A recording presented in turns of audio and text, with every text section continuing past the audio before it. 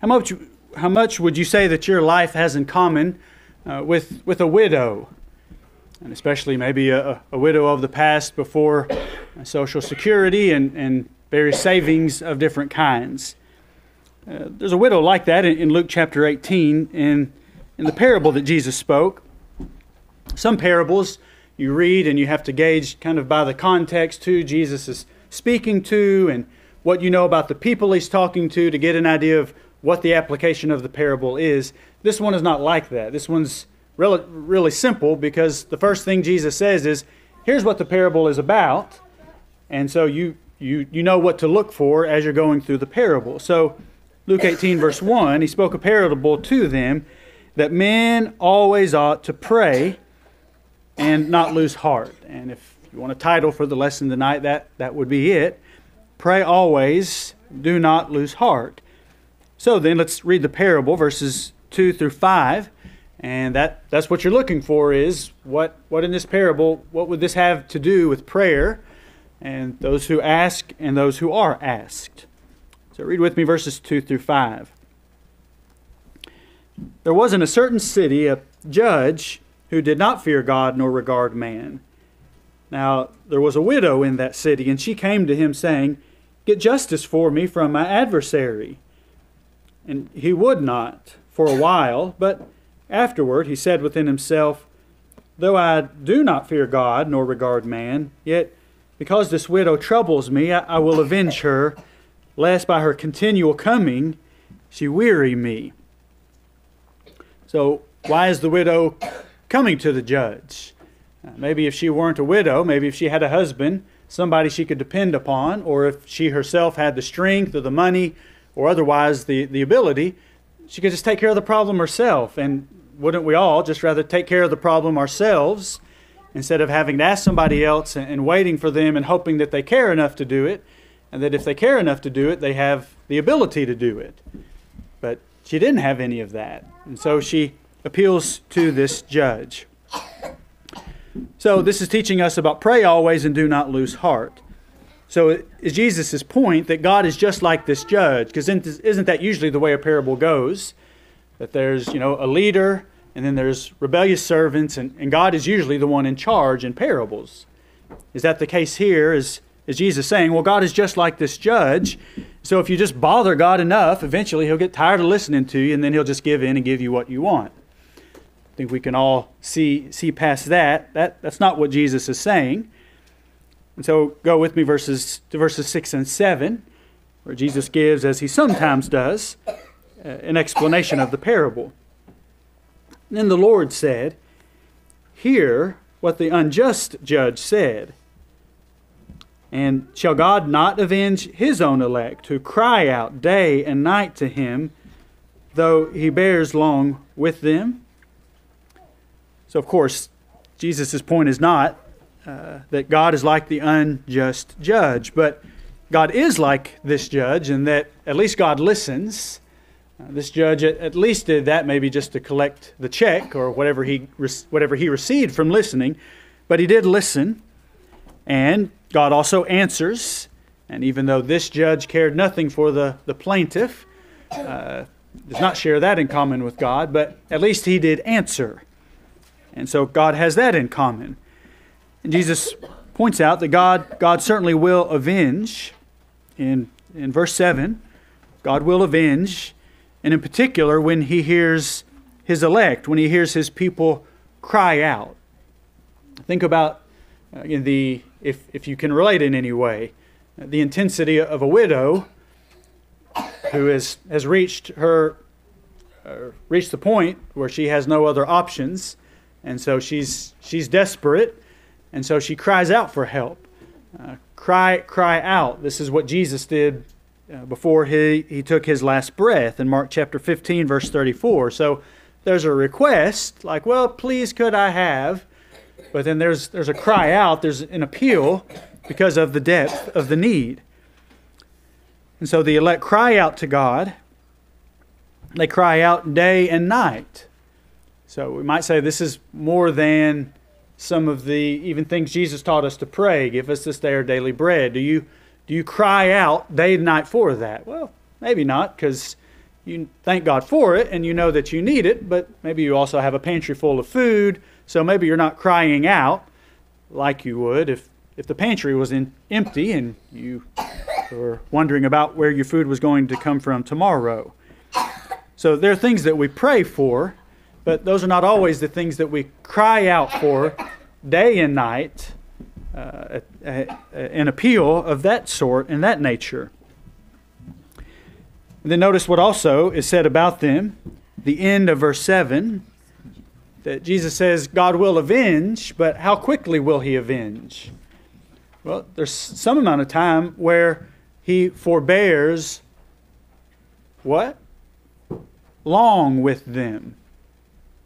He will avenge the request, the intense, sincere request of his saints, but he's not going to do it immediately.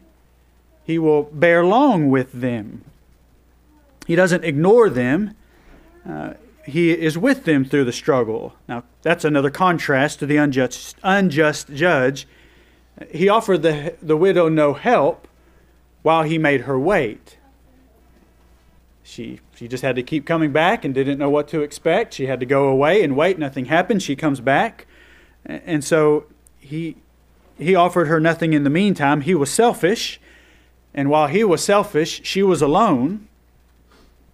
But the contrast with that is that while God waits at times before he solves the problem or gives justice, he doesn't leave those alone who ask for help. He waits with them. And while his people wait for help, well, why does God not wait? Why doesn't he just bring justice, solve the problem, and do it quickly, and then everybody would feel a whole lot better? Well, I can't answer every circumstance, but what Jesus said in Matthew chapter 7 when he taught us to ask and to seek and to knock, and he said you'll receive, you'll find, and there will be an answer. But in verse 11, you remember that Jesus said, if you know how to give good gifts to your children, your Father also knows how to give good gifts to those who ask them. He knows what to give, and he knows when to give it. And so when God is bearing long with them, in other words, they're crying out, they're asking for something, and he's not giving it yet, why doesn't he give it yet? It's for somebody's good. It's not like the unjust judge that he could, he just doesn't want to. It's that he's waiting, and he waits for the good, often of the one who's asking, but sometimes there's more than one person involved, and it's for the good of all who are involved that he waits. But again, think about the difference. If the judge had told the widow the very first time, I will get justice for you, but it can't be solved today. That the wheels of justice, as they say, sometimes move slow. And so if he had promised her, I will get justice, but I can't do it today, but you're not going to be alone. Whatever needs you have, I'll get you through this. We'll get you through this. What do you need? And until this can be solved, I will be with you. Now, the widow would be in a very different place. She's still having to wait for justice, but she has someone waiting with her in the meantime. Do you think she would have been able much more easily to wait with that kind of assurance that her waiting would end, and in the meantime, the judge was with her?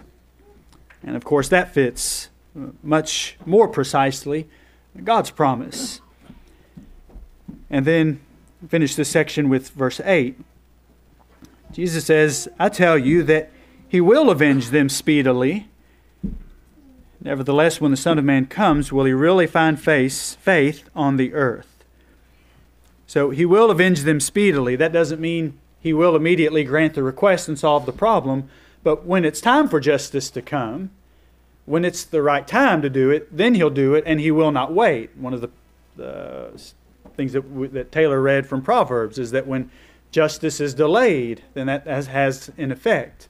Well, God knows the right time. God doesn't delay unnecessarily or in a way that weakens justice in any way. And so when it's time to bring justice, it will be decisive. But then there's the last question. So God will bear with them. God will avenge. And when He does, it will be quick. But in the meantime, the transition word there is nevertheless. In other words, that will be taken care of. But Jesus has one more thing to say. Nevertheless, when the Son of Man comes, will He really find faith on the earth? Now, the easy answer is, well, of course. When He comes back, there will be somebody. There will be faith in somebody somewhere on the earth. Sure that would happen. But then the more challenging part is, well, what if that was today? What if this day doesn't end? What if Jesus returns today? Will He find faith on the earth? Probably easy to say yes. The challenging question is, well, but what about in you? Will He really find faith in you? Well, we can measure that maybe in a variety of ways, but part of the way that Jesus is saying, the Son of Man will find faith if when He returns, His people have prayed always and have not lost heart. So our faith is partly determined on our habits in prayer. Part of the challenge of our habits in prayer is that God didn't command every detail about prayer to us. What I mean is, well, how many times, what's the bare minimum number of times you have to pray in a 12-hour period, in a 24-hour, in a 36-hour period? God didn't give a number. What about how long do I need to pray? Or how many of those prayers need to be more than 95 seconds? God didn't say. How many people do I need to include beside myself in each prayer? What about my posture? Should I look up to God as I speak to Him? Should I always bow? Should I do one or the other, on standing, sitting, on my knees, all the way on the... Well, God didn't say, so no wrong answer there. What percentage of my prayer needs to be praise? What percentage needs to be a request for myself? What percentage a request for others? What percentage needs to be giving thanks? You get the point. So God has this expectation about prayer, and God judges whether there is faith on the earth and faith in me, in part based upon my habit in prayer. And yet, a lot of the specifics about what God expects, He leaves that to your judgment for you and my judgment for mine. And yet He makes it clear that faith and prayer are inseparable. And so, what does God say about your faith? Well, one way that God is going to measure your faith and answer whether there is really faith in you and me is by our habits in prayer. That's going to be an essential part of finishing up 2022 as we measure it, and beginning 2023. In the remainder of this year and in the next year, if God gives it, you are going to need to pray always. And then there are also going to be challenges, things that will make that difficult in some way. And so you will have to not lose heart. So how do I know? We all know that we need to pray. How do we know that there will be challenges, though, to praying always and not losing heart? Well, we could know that by looking at whatever part of human history we want to, whether it's in the Bible or in man's record of human history or in whatever part of human history you've observed. Because of the wickedness of man, because of the sin of others or of myself, one way or another, my life and your life is going to be harder the remainder of this year and into the coming year because of sin. Whether it's because of the sinful decisions of other people, and that makes your life harder, or your own sin of the past or the present making your life harder. Sin is going to provide challenges. Also, by my few, my mere 46 years of life on this earth, that's presented just a little sample for me to know of there is a need for prayer, and there are challenges to persistence in our prayer. But more so, I won't read it, but if you want to turn to Ecclesiastes 3, the The things that Solomon says there, that to everything there is a season, a time for every purpose under heaven. And he talks about the beginning and the end as he goes into that fairly well-known list of things. There's a time to be born and there's a time to die. And if you just glance over that and just let your eyes maybe walk through that passage, you'll see some things that you'll recognize are just a typical part of living on this earth. Just like seasons come and seasons go. Well, that's Solomon gives a summary of the things that are going to happen on this earth that we hope for and that we hope against. And what are the seasons that he describes there? Again, just pick out 2 or 3 as you skim down through that. Is there anything that you can say in that list that in 2023, I don't think I'll have any problem that season will not come to my life in this upcoming year for about 365 days? You can't know that. Whether it's things you hope for or hope against, because of the uncertainty of life, and yet the certainty of what will come within some general boundaries. That's how I know that we will need to pray, because in this coming year there will be a time to be born, and there will be a time to die, and those will touch all of us, maybe in different ways, and maybe even in ways that we do not expect. But the time to be born means I need to pray, and the time to die means I will need to pray, and both also mean that there will be challenges. And aside those 2 times, everything else that he says there. So I suppose and I hope that in this coming year, there will be some things for you that will go well. If you, again, look through the things that Solomon says, there could be some things there you say, well, yeah, I hope this year there will be the time to fill in the blank. There are just things that are naturally more appealing to us, about half of those things that Solomon says. And so hopefully, as we go through this coming year, there will be things of that sort. Things that we hope for, things that maybe we have planned for, or things that happened that we're glad that happened that we didn't even plan for. Well, the occasions of prosperity or joy that Solomon describes, those are reasons that we will need to pray, and those are also reasons that prayer will be a challenge. Now, that's not often as obvious, because, well, if things are going well, it's easy to think my desperation or my need for prayer is not as deep as in the other occasions. But that's exactly what makes prayer a challenge when things are going well. Because when it's the time to be born, and it's the time to gain, and it's the time to keep, and it's the time to build, and it's the time for peace, and it's the time for love, well, then it's easy to think, I don't have really anything to ask for. And we are mistaken if we think, because I have nothing to ask for, then I have nothing to pray about. But that can make it a challenge. If I'm not just content, but if I'm deceived because of what I have, then prayer will be a challenge.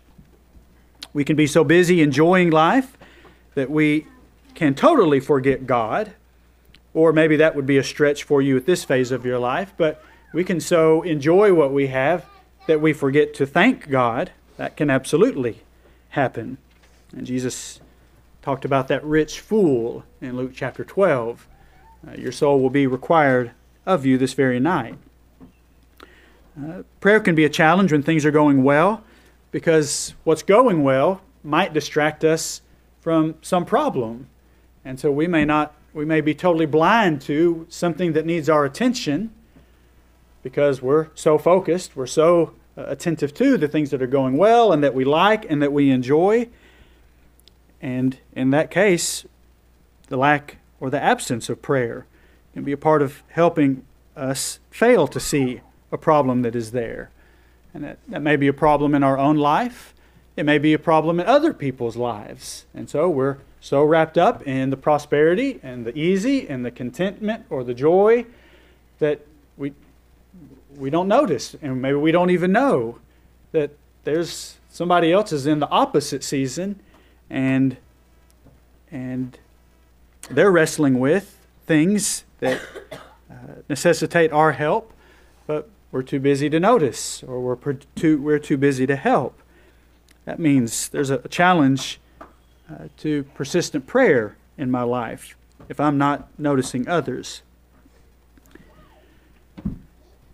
The other side of that is also true, that I hope not, but there are just things in the course of life that you can look back at this year or the past few years, and you can go down through Ecclesiastes 3 and say, yeah, I remember this was the time for something I didn't want, didn't ask for, didn't hope for, but it came.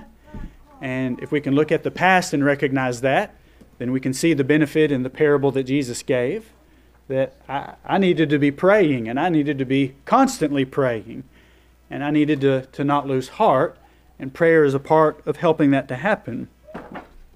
But when things do not go well, then prayer can also be a challenge. We may be so devastated by grief in some area of our life that we can think of nothing else. And especially the tragedies that come that are not expected or anticipated without any warning.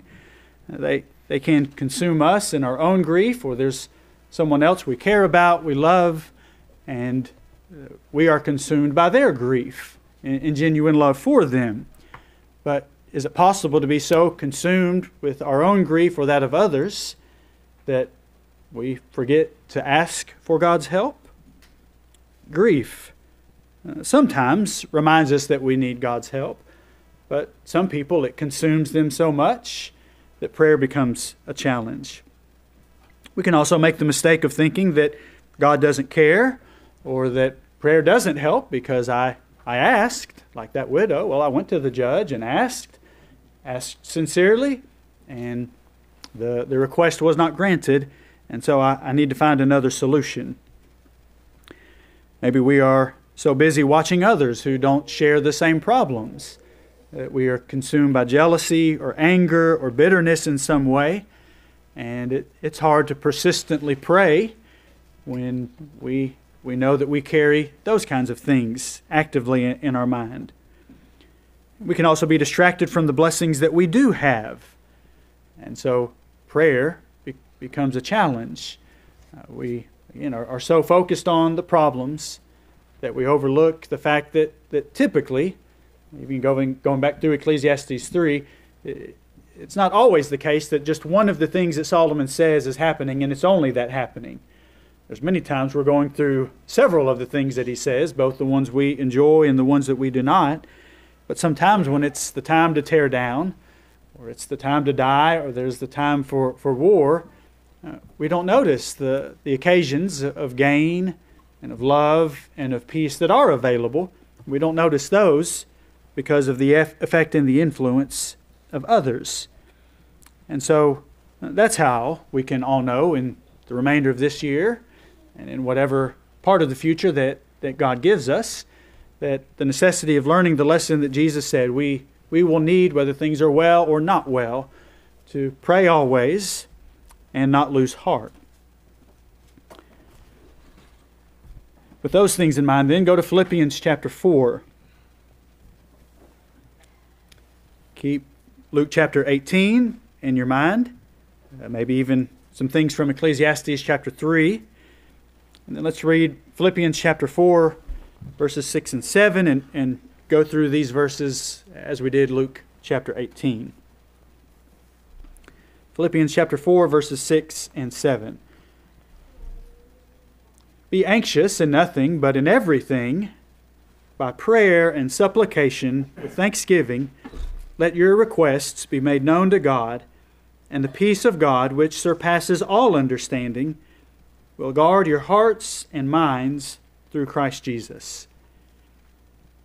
And so somebody took this song and made it into, or took this verse and made it into a song. We sometimes teach our children. I have the joy down in my heart, joy being one of the themes of the book of Philippians. And I have the love of Jesus and the peace that passes all understanding, which I still remember to this day, singing that song and not having any idea what that meant, the peace that passes understanding. I like sports, so when I heard the word passes, I went to a football, and so didn't catch that song till I lived a few more the meaning of that song till I lived a few more years. Verse 6, though, be anxious for nothing. If we make the mistake of lifting this phrase out from the Bible and setting it by itself, well, the Bible says, thou shalt not be anxious. And so if you're worried about something, then that's sinful, and you just haven't been praying enough, and you don't trust God enough. Is that what he's saying here? Well, is it sinful to be exceedingly sorrowful, to be in agony, to be troubled? Because those are the ways that Jesus is described in the garden the night that he was going to be betrayed. Matthew and Mark describe him there as being exceedingly sorrowful. Matthew 26 and verse 38. Luke tells us of the same occasion, he was in agony. Luke chapter 22 and verse 44. And then John tells us that he was troubled. So Jesus could be in agony and troubled. That would mean, I think, would pretty much be synonymous with what Paul speaks of here. Jesus could experience all of those things, but he certainly did not sin. And in fact, Jesus wasn't even growing weaker when he was there in the garden in agony and exceedingly sorrowful. In fact, that was an occasion where, I don't know that would say Jesus grew stronger necessarily, but where his strength was demonstrated before the disciples, and as we read about that still today.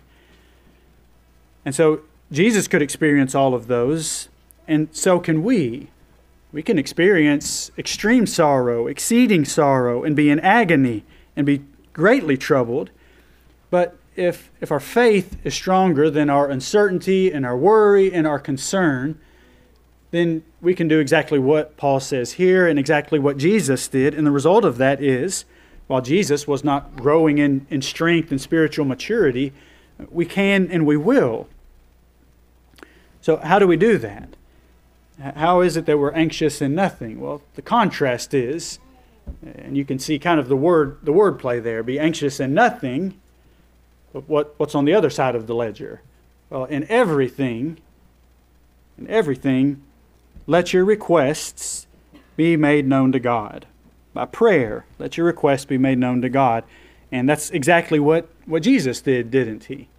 When he was anxious, when he was exceedingly sorrow, when he was in agony, then this applies exactly what he did. Then by prayer and supplication, he let his requests be made known to God. What was his request on that occasion? We may not have ever used that phrase, but we've prayed the same thing. Let this cup pass from me. But how did he end that prayer? The same way we hear some prayers here. Not my will, but your will be done. Can you make yourself with some degree of confidence in it? Can you say that, like that persistent widow, when you're crying out is something you are compelled to pray about more than once a day, and with some degree of intensity? Can you make your request and then end it by saying, but if what I'm asking for isn't best, then I trust you, God, more than I trust me? Because there's nothing miraculous. Jesus certainly did many miraculous things, but I don't know of anything miraculous connected to Jesus' prayer there in Gethsemane. I believe everything that Jesus did there, you can do and I can do, and everything we know about the circumstances and what had happened that night and was about to happen and then was going to happen, I think we would all agree we're not going to face anything quite of that magnitude. And so if he could do that in those circumstances, is there any heartache, any sorrow, any agony in which we could conscientiously say, well, that worked for Jesus, but in my circumstance, that prayer and supplication just doesn't apply in my circumstance. For whose benefit is this instruction given, and any other, and even back to Luke chapter 18, that we ask, especially in response to the strains of this life. Of course, it's not for God's benefit, because He knows our request, what it's going to be, before we would even express it. But what God is training us to do is what Jesus taught again in Matthew chapter 7, that it's important that you humble yourself and that you make time out of all that's going on, whether it's good or not good in your opinion, that you make time to ask, and that you make time to seek, and that you knock. That's for our benefit. Just like parents, we teach our children, well, if you ask the right way, then you can. But until you ask, and until you ask the right way, it's for your benefit that I withhold some things, even if I know you really, really want them. That's part of what God is doing. God is training us when He tells us to be anxious in nothing, but in everything, let your requests be made known. But then, of course, I didn't finish that phrase. Let your requests be made known. That next part is really important. Let your requests be made known with thanksgiving. Every time you ask for something, especially when you're in the context of maybe not a habitual prayer, but a prayer that's in response to some circumstance, but every time that you ask, be sure you also give thanks. The wisdom of that, I think, is obvious. Whether we are on some occasion of asking, well, then we're also going to give thanks. That could be we're giving thanks because we think about, well, I'm making this request, but this isn't the first request I've ever made. And I can think of some other request I made, and God answered that. And so when I'm making a new request, it's appropriate I go back and review God's history in my life. And so I make this request, but I make it with thanksgiving for the help He's already provided. It could also be that we thank God for answering this request before He has answered this request. Could you do that? Before you know what God's answer is. That's in essence what the statement is. Not my will, but your will be done is. I know that you know, and I trust you more than I trust me. And so thank you, God, for hearing my request. And I know you will answer my request. And that's really all that I need to know. Or maybe there's other areas in which we can make a request with thanksgiving. But with this instruction, as is the case in most, if not all, of God's instruction, there's a promise, there's a gift, there's a blessing connected to it. Not that we earn it, not that it's a trade-off, but that's the nature of God's promises, that if we make our request with thanksgiving, then verse 7, the peace of God will guard your hearts and minds. And I'll fill in that part that I skipped over in just a minute. But here's what he says. Instead of being anxious, if you'll make your request with thanksgiving, then the peace of God will guard your heart and your mind. Let's think about guarding. How do you guard a house? You could put up a really tall fence, and so nothing can get in. You can hire somebody that you've always got somebody on the premises, on the property, always watching, always active, aware. You can trust them. You can guard a house that way. What about a person, though? How do you guard not just something, but how might you guard and protect someone that you love? Well, whether you're right by their side or you might be at a little bit of a distance, you can see them. Maybe they can't see you, but you can see them. You watch them. You stay with them. You can even guard someone if they're willing to listen by what you tell them, by what you teach them. If you give them the knowledge and train them in the skills that they need, well then even if you're not with them, if they know what they need to know and you've shared that with them, you are contributing to their help and their safety. That can certainly be a way that we could guard someone. And so how does God guard us? Well, the easy, or the maybe what we wish was, it would be like we would guard a house. That God would just put that high fence up around us so that nothing could get in, and if it got past the fence, well then there's the moat with the crocodiles all in it, and so there's just no way that anyone or anything is going to get to the house. But we know better if we've read the book of Job, if we've read the book of Psalms, as we are reading the book of Ecclesiastes, we see that's not how God guards us. Last Sunday evening, we looked at the promise that Jesus made in Matthew chapter 28. I will be with you always. We studied in detail what that means, and about God being with us, God abiding with us, God being in us, God abiding in us, dwelling in us, and we with Him. Is there anything in that has anything to do with the peace of God will guard your hearts and minds? One of the ways that God is with us for certain is by the truth that He teaches us. And we might forget the peace that truth brings temporarily until somebody lies to us.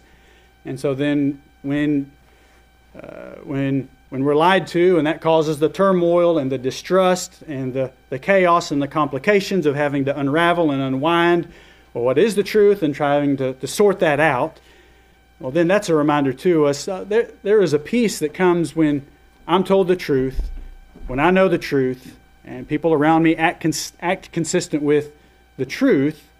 That may not make everything just perfect, but it sure brings a lot of peace when the truth is told. And so think about the truth that God shares with us in this context of when we pray with thanksgiving, when I know the truth of who I can ask, because we've all asked the wrong people sometimes for help with a car or something that was over our head. We had to trust them, and we trusted the wrong person. On the other side of that, when we know the truth about who we can trust, and who we can trust to care, and who we can trust to listen, and who we can trust to be able to provide, and who we can thank, well, then now, again, the problems don't go away.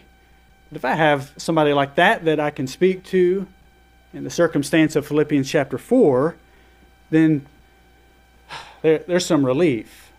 I can't fix my vehicle, but okay, it's in the hands of somebody I can trust, and I'll do what they tell me to do. Okay, that's off my mind, off my board, and I can go back and pay more attention to other things. And so it is with God. When I know the truth of who I can ask and who will hear, and also when then I accept the truths that He has told me about, the occasions that bring this anxiety, the problems, again back to Ecclesiastes 3, the half of those things that we wish would never happen, but they do. Well, when I know the truth that those problems are temporary, that's a part of what Ecclesiastes, the whole book, and especially chapter 3, is about. The season of being born and die and gain and lose and build up and tear down, it's going to come, but it's also going to go. All of those things are temporary. So when I know the truth about that, well then, even if that problem lasts for the rest of my life, well, my life is temporary. There is a boundary to that problem. And so when I know the truth about problems, that guards my mind. When I know the truth, turn to Romans chapter 8.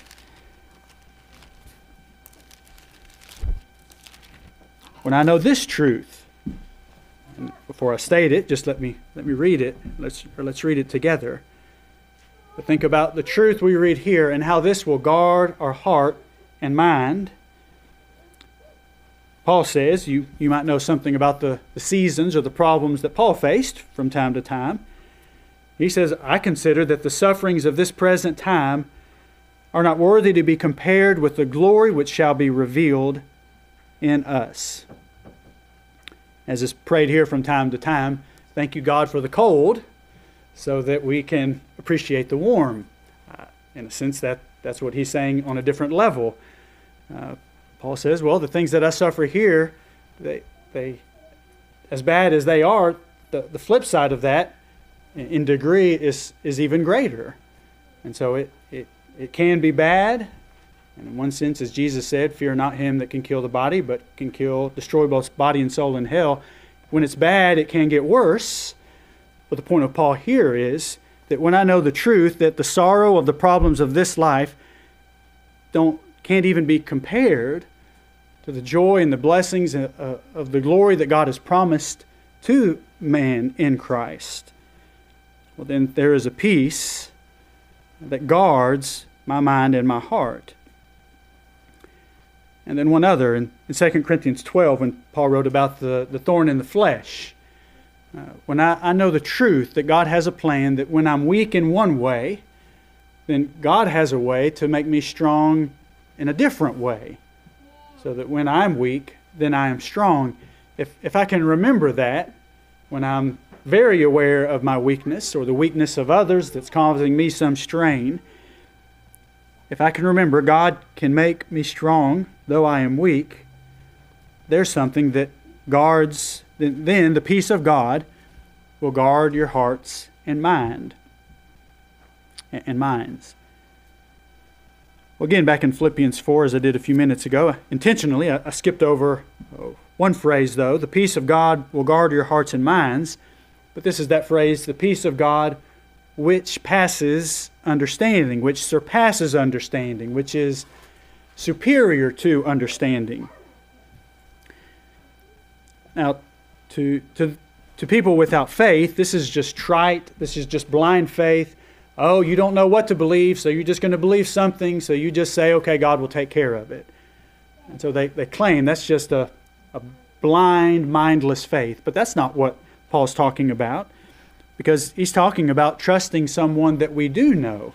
And we know that one because of what God has said and what God has done. There's the layer of evidence upon which our trust and our faith and our confidence is built.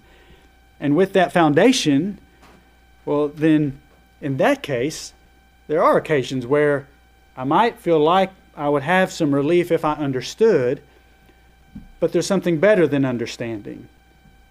Because if you've lived long enough, you know when you understand one thing, all you do is find out how much you don't know. Or you find out a little bit, and then you just want to know more. So there's something better than understanding, and that is confidence that God understands. And when I know He understands, and He knows it better than I do, and He knows it before I do, well then, trusting Him with it is better than waiting for the solution or feeling like I'll unravel it all and figure it out on my own. Well, why can I have the peace of God that I can accept? That peace is better than having the answers, understanding why or when or how long and how. Well, that's the last thing that Paul says in Philippians chapter 4 and verse 7. The peace of God that passes all understanding will guard your hearts and minds through Christ Jesus. This confidence that the peace of God, that I'll have the peace of God if I make my request with thanksgiving, is built upon Christ Jesus. We talked and looked at this morning about Christ and the word Christian. Well, what's that? Why is Christ that foundation? Well, it's because John 1 verse 1. When I know that in the beginning was the Word, and the Word was with God, and the Word was God. In other words, when I have learned about Jesus' existence before He ever came to this earth, well, that gives Him a pretty good bit of credibility. My confidence in what I know about Jesus before there was a heaven or the earth or an earth, because He is God. That's a layer of this peace. And then turn to the book of Hebrews, two more passages before we conclude our study.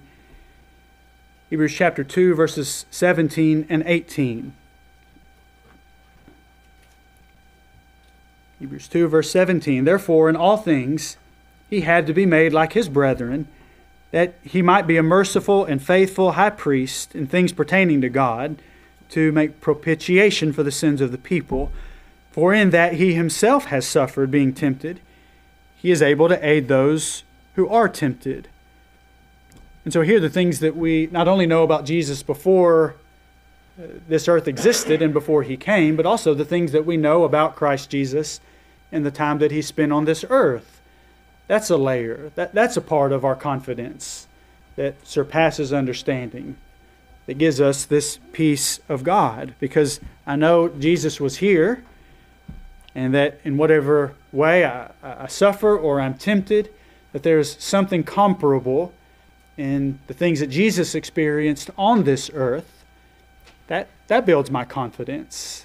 And so as I noted earlier, of Jesus' prayer in the garden, that's a part of what aids those who are tempted. And then over a page in Hebrews chapter 4, verses 14 through 16, it's not only what I can know about Christ Jesus before there was a heavens or the earth, or what I can know about Jesus in his time in these heavens and this earth. It's also what I know about Jesus at this very moment. Hebrews 4, 14 through 16, seeing then that we have a great high priest who has passed through the heavens, Jesus Christ, the Son of God, let us hold fast our confession. For we do not have a high priest who cannot sympathize with our weaknesses, but was in all points tempted as we are, yet without sin. Let us therefore come boldly to the throne of grace, that we may obtain mercy and find grace to help in time of need. And so it's not just the historical Jesus, but it's also that Jesus is in heaven at the right hand of the Father, at the throne, and we can go there, and there is sufficient grace, there is sufficient mercy, there is everything that we need for every occasion, and certainly the occasions of which Paul is writing in Philippians chapter 4. So when you know and are convinced of the first principles of Jesus in heaven before there was any heavens and earth, and of Jesus leaving heaven and coming to this earth, and then leaving this earth and returning to heaven, if you know that story, and you know those instructions, and you know those promises, then what Paul says in Philippians chapter 4, verses 6 and 7, can fully persuade us. We today have access to the God of peace and to the peace of God. And so then we can finish where we started in Luke chapter 18. That if I have confidence that I have access to the peace of God and to the God of peace, then it's not hard to understand that men ought always to pray and not lose heart. Turn your psalm books to number 331. Do you know this Jesus, and do you know this God, and do you know this peace?